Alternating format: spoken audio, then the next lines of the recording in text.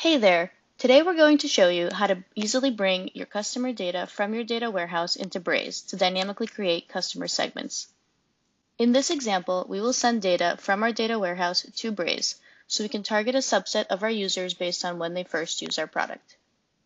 In Braze, I've created a segment titled First Users to capture users who first used our product before April 2020.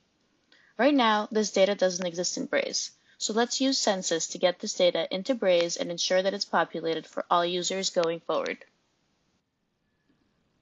In Census, I first need to set up my connections.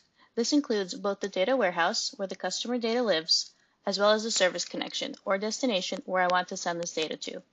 In this case, Braze. I've already added my Redshift data warehouse using the standard configuration details. Here, I've filled out the necessary fields: hostname, port, database name, username, and password. Once my connection is set up, I can also test the connection to make sure that it works. I've also already added Braze as a service connection using the necessary configuration credentials. You can find the full instructions on populating the endpoint URL in our documentation, but generally you just need the number from the URL you see in your browser when you're signed into Braze. For example, our Braze URL is dashboard-03.braze.com. So our endpoint URL will be what you see here with that -03 number as well. The API key can be found in the Braze console under App Settings, Developer Console. Now that I've added my connections, let's go ahead and create a model to identify the subset of customer data that I want to sync to Braze. Census models use SQL queries to identify the subset of data to sync into a connection. If the dataset has already been transformed in your data warehouse, the SQL query may be as simple as a select star statement, like we see here. On the other hand, if I need to create some of that business logic in the query itself, I can do so as well. As you can see, I define what a lead score is in this query itself. For our example, I already have a SQL query ready for the data we are looking to bring into Braze. Let's run the query to preview that it works.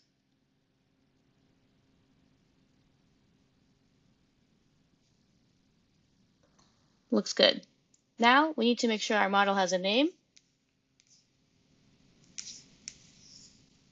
and save it. The final step is to create a sync, so let's go ahead and do that. First, we select the data we want to sync. The connection is the data warehouse where the data lives, in our case Redshift, and the source is the model we just created using a SQL query. Now we need to configure where this model is being synced to, so we've selected Braze as the connection and user as the object. At this point, we can choose how changes to the source are synced. In our case, we have the option of update or create because we want Census to update existing destination records when the mapping key matches, or create new ones if the data is missing. Finally, we'll choose the mapping key. Here, we will use external user ID from Braze and ID from our model. Now we want to select the fields we want to update with values from our model. This will auto-match the field names, but in case one needs to be changed or one is missing, you can easily identify the right field name yourself.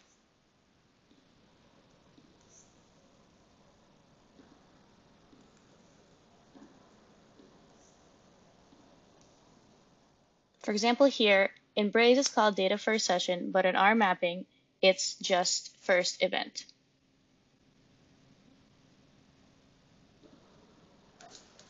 From here, we're ready to start our sync.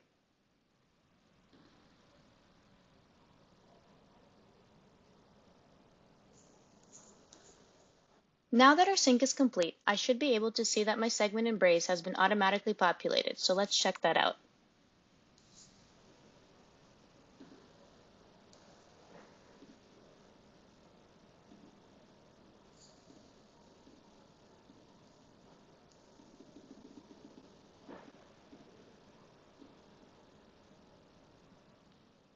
I can now see that the segment is populated, and going forward, this will give me the exact segment that I need of people that used our product before April 2020.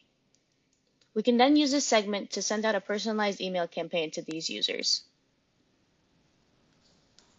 In just a few minutes, I was able to create a segment of users I wanted to target in Braze, using the complete and up-to-date data set from my data warehouse in Redshift. I can now easily create an email campaign targeting this segment of users, whereas before, creating this exact cohort would have taken me days, maybe even longer, because I would have to get help from my analytics team. If you want to learn how you can use Census to sync your data, contact us. In addition to Braze, we also support Salesforce, HubSpot, Iterable, Customer.io, and many other applications.